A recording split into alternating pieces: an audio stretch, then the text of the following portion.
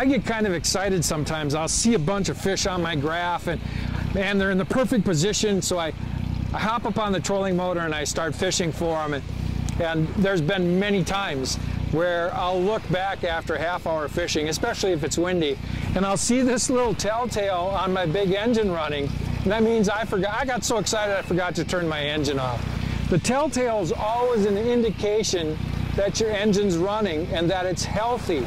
You have a water intake in the lower unit. Basically, the engine will suck that water into the system. It'll cool down all the parts in the engine, and then it recycles. And one of the places that it'll recycle will be with this telltale stream. If for some reason that stream's not going, you've got something wrong. Something's not quite right. If you fished a lot of shallow water, maybe it got packed in with mud. If you are fishing really in a cold situation early in the year or late in the year where you might have had frost overnight, you might have to let that engine idle for a little bit before the telltale will start working properly. Let that all melt out of there before you go ahead and hammer your engine. It's an indication that something is not going quite right.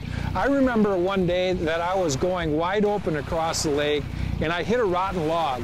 The log didn't hurt the lower unit. It kind of broke up in a bunch of pieces, but it packed a bunch of wood particles into my water intake. And I turned around and I looked, and my telltale kind of went from being strong down to nothing.